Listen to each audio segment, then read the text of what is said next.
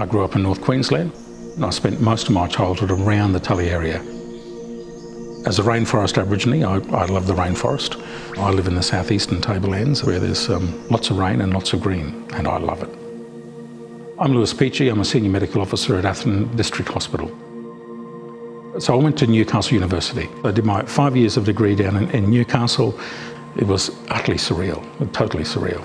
So pre-referendum, Aboriginal kids back in those days, if we could read the labels to stack the shelves at Coles, then we're getting a white-collar job. You know, that was about as good as it got. I think for me the other thing is that as an Aboriginal man, I understood the culture of medicine. If you look at the Hippocratic Oath, it describes what in my culture we call the uncle-nephew relationship. That the old guys teach the young guys, and you know there's a circle of knowledge that goes in around, and you pass that knowledge to the next keeper of knowledge as you should. And I understood the culture of medicine. I got how it worked. It made sense to me. Greater Atherton's in the order of about 18,000 people. The area that we service at Atherton Hospitals, about 25,000 people. As rural doctors, I think one of the things that makes us a little bit different from our metropolitan counterparts is we live among the people that we serve.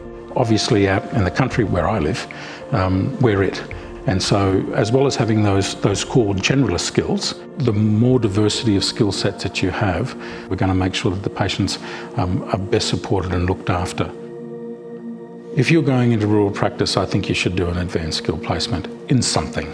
It doesn't necessarily need to be a procedural skill, but I think you need to bring something extra to the table.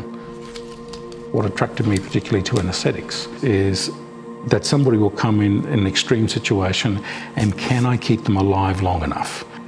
You do your AST because honestly it's where the magic is.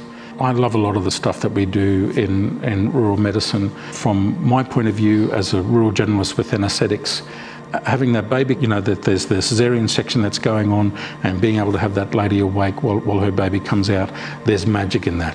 Having, you know, old Mrs. Smith who's now fractured a hip and we've got to send her a long way away and we know that she's going to be in pain because of that fractured hip, but I can pop in a fascially arca block and a bit of a tube and start some local anaesthetic and know that she's going to travel now from here to Cairns and she is going to be genuinely pain-free. And so very, very quickly and effectively, you can do something that just gives people their lives back. And it's incredibly rewarding. As doctors, we have this incredibly privileged part of the society that we live in. The flip side of that privilege is responsibility. And I think if you're going to work in a rural area, as well as bringing a standard skill set, I think you need to bring something else to that community. The people will know that they're getting something special. They'll know that. It gets appreciated in the community. And I don't think there's any going past that.